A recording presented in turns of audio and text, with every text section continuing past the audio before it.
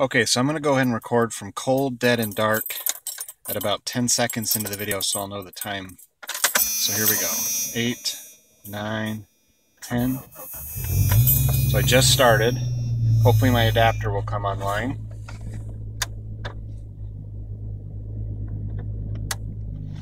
This is not about disunity.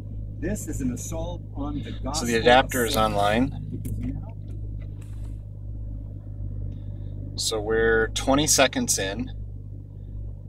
Long-term fuel trim is negative 3.1. Icy conditions.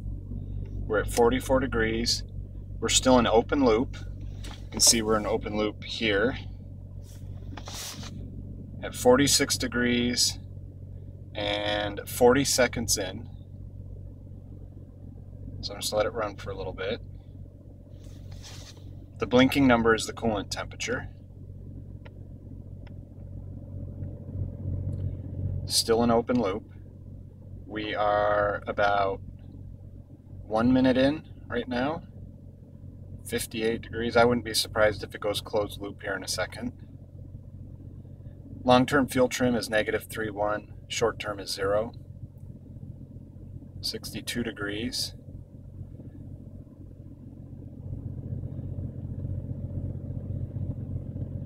It may take a little longer because it was awfully cold. It just went closed loop at 1 minute 20 seconds. So a little bit longer than I thought, but it's also much colder than I thought tonight.